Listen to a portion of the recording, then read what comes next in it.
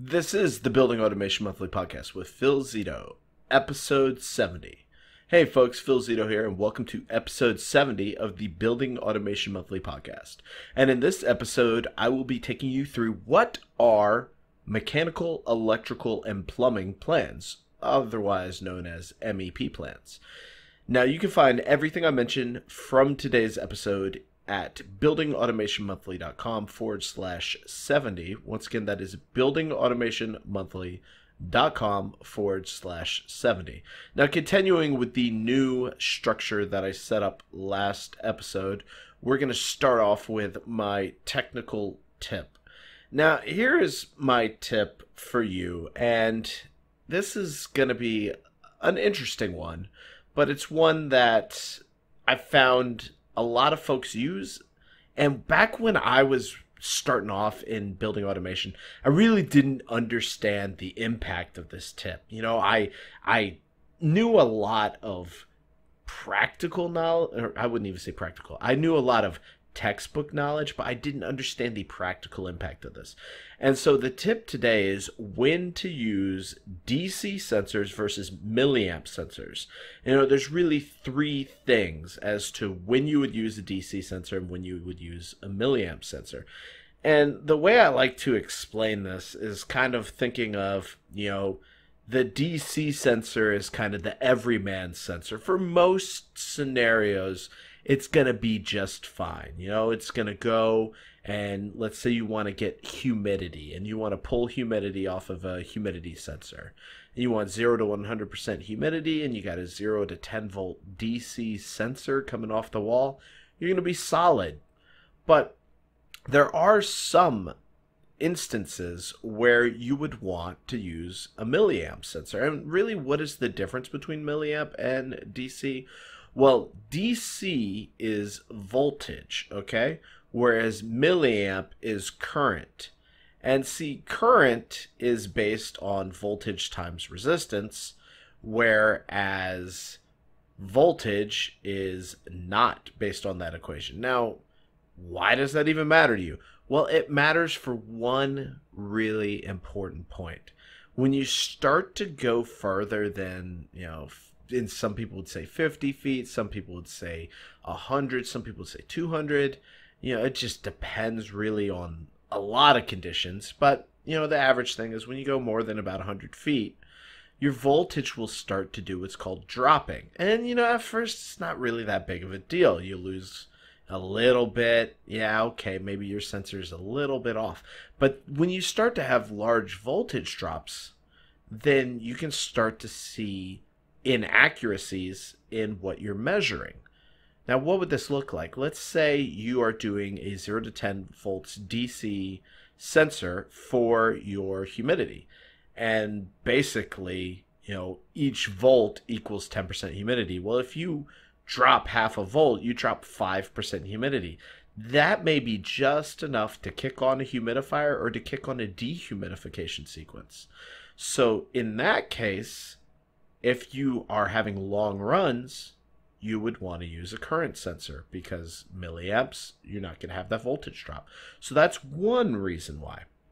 Another reason why is if you want to have what's called a true zero. The really cool thing about 4 to 20 milliamp sensors is that anything below 4 milliamps is going to start giving you a negative value.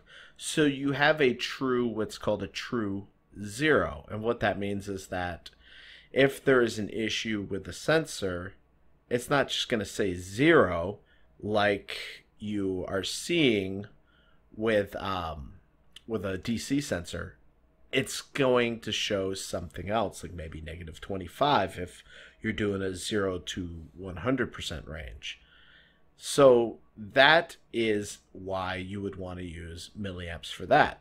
And finally, the other one is that if you really, really want to just eliminate any potential, I don't want to say wiring, but kind of polarity issues. And polarity basically just means like what is the positive and what is the negative. So if you've looked at a battery, right, and you see positive and negative, and you try to install that battery backwards, which I've been guilty of a couple times, you know that things don't work. Well, with sensors, it's kind of the same way. If you get your positive and negative, especially with DC sensors, mixed up, then you could get a bad value. Well, with current, you don't really have to worry about that as much.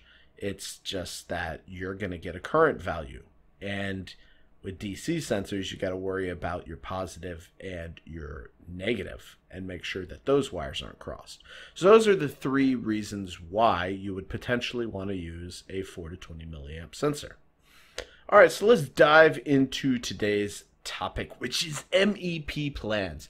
I was really uber fortunate when I came into the building automation world, in that I came out of the US Navy, and there's one thing that the Navy is really good at teaching you, and it's reading diagrams. I mean, I probably spent half my time when I was in the Navy either learning to read diagrams or reading diagrams. The other half was probably spent sweeping, because they like to do a lot of sweeping and a lot of painting, a ridiculous amount of painting, to the point that I get shivers when I see paintbrushes. They just oh my gosh, they just do not make me happy.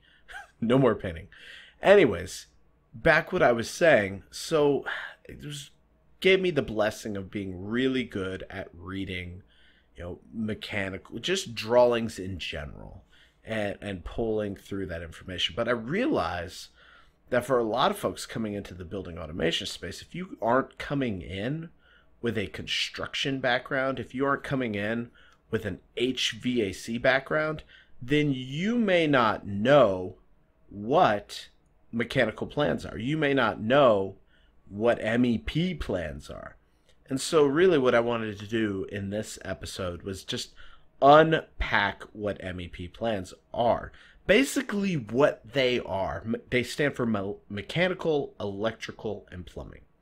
What they are the blueprints. They are the map of how a building's going to be built, or how a building was built. Because realize that you're going to encounter these things in two kind of scenarios, right? One scenario is you're installing a building automation system and you're encountering drawings as part of a construction project. The other is you're out trying to troubleshoot or service a building automation system, and you're encountering drawings as part of a service opportunity, and they're existing drawings. So whenever you look at drawings, though, it doesn't matter whether they are existing or current drawings. There's three main areas that you want to focus in on. And if you focus in on these three areas that I'm going to give you here, then you will be ahead of the curve.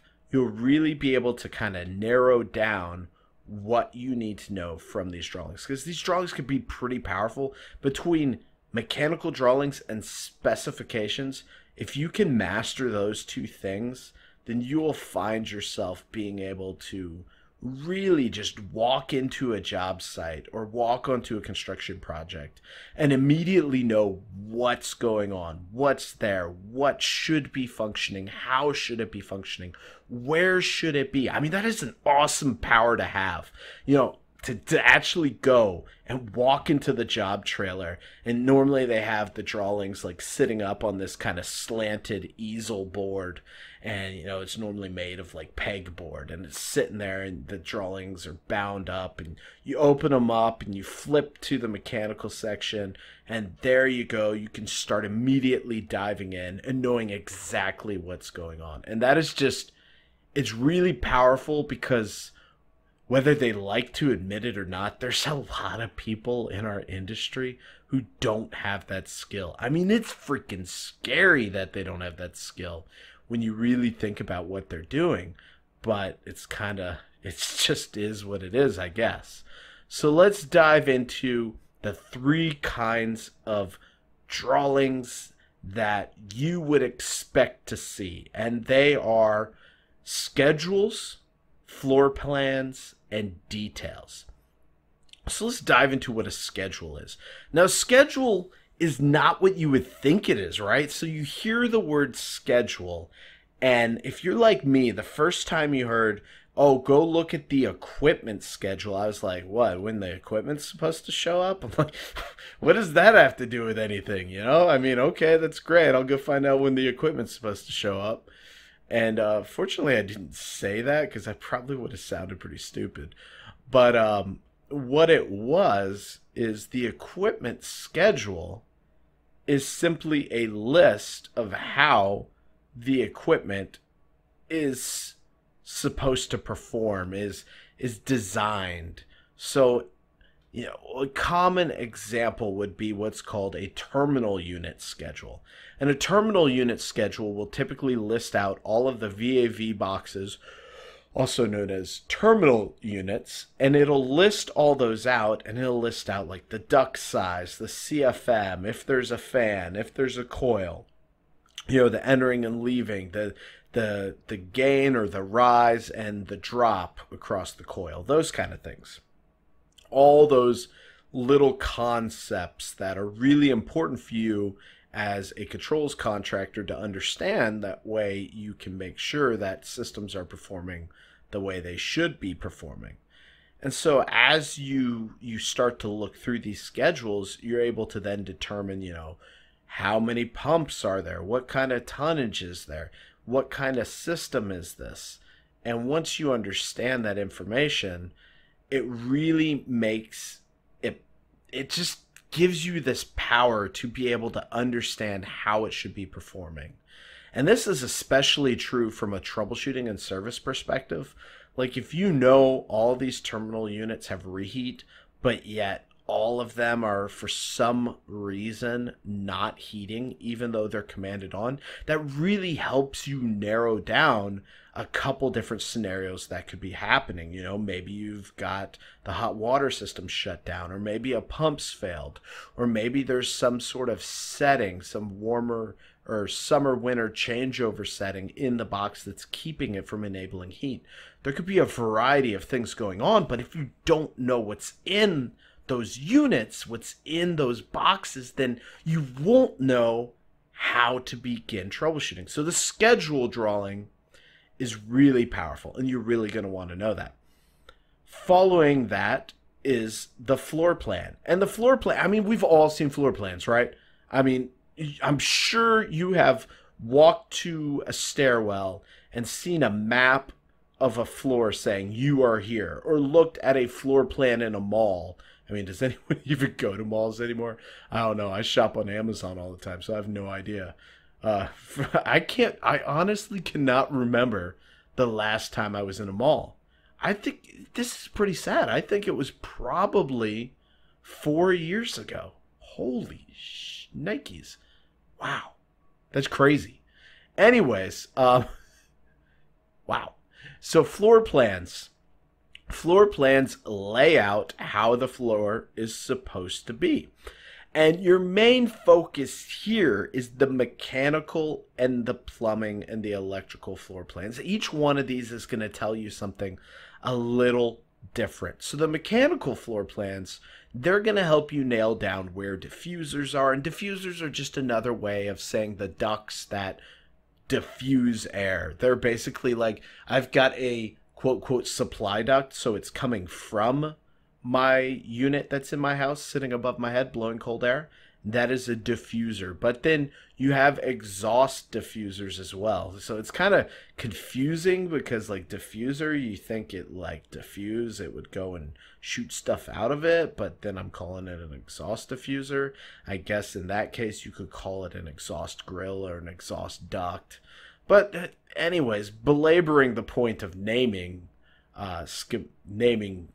standards, which don't really matter. The important point is that it lays out where the air comes out, where the air goes back. The mechanical plan is going to lay out where your sensors are located, you know, how the ductworks run, all sorts of really important things, where VAV boxes are.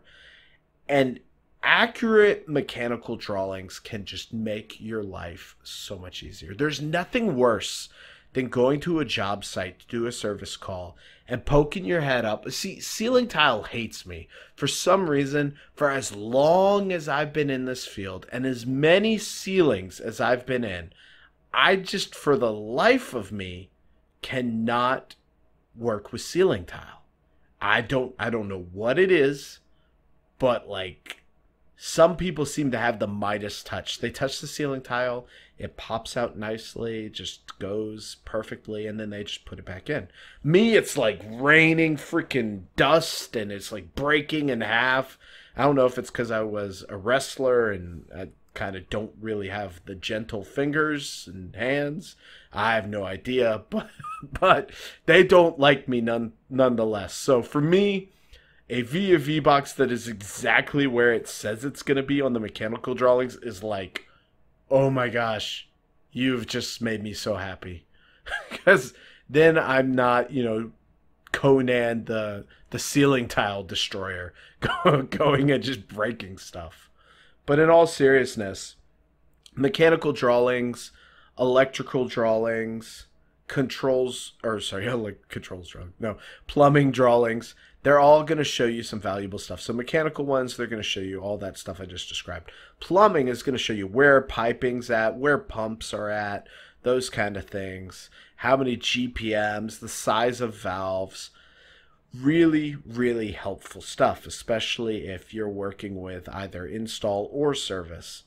And then finally, electrical is going to show you where your transformers are, where your voltage is coming from, where panels are in case you happen to blow a transformer or blow a circuit.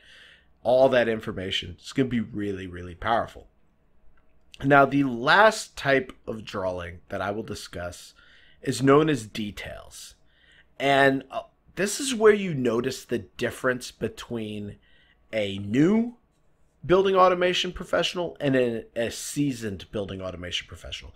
A new building automation professional will look at the mechanical drawings, the floor plans, will look at the schedules, but they won't look at the details. And the details can really haunt you because it's in the details that you'll find things like dampers to be installed by equipment manufacturer to be controlled by DDC contractor. Or you may see something like pump to be coordinated or pump control to be coordinated between electrical contractor and DDC contractor. And, it's these little minor details. Or you may see like, bypass damper eliminated, VFD to be added by controls contractor. And if you don't catch these little details, whether you're in sales, whether you're on install, whether you're in service, not catching these details can really impact your success. I mean, imagine you're a salesperson and you're going and you're pricing up a job. And what you didn't realize is that on this packaged rooftop unit, and I like to use this example because I've just seen it happen so many times, and it is so ridiculously stupid that this happens, but I'm not here to debate how dumb this is. Just know that folks who are doing this, you're making stupid choices. But anyways, it's when folks buy a packaged unit, like a packaged rooftop or a packaged AHU, where all the controls are being controlled by a microprocessor board that sits inside the unit.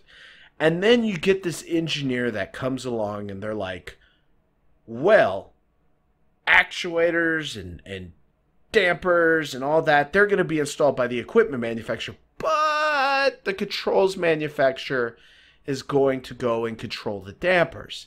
And then you get the unit, it comes in, it's got the BACnet card on it. You're like, yeah, it actually got a BACnet card. They didn't buy a LAN card or some sort of other protocol. They actually bought the right one. So you're like super excited. And then you go and you pull it in and it's like, oh, and they even bought all the right modules. So you're able to pull in the points and you're like, this is going to be the easiest controls job ever. And then you get this commissioning agent that comes on and he's like, so where's your controller to control the dampers? And you're like, well, it's a smart equipment with a control board, and it's controlling the dampers. Well, it says in the details that you're going to control the dampers. And you're like, well, that makes no freaking sense. I know what it says, but it's a controller that's doing everything.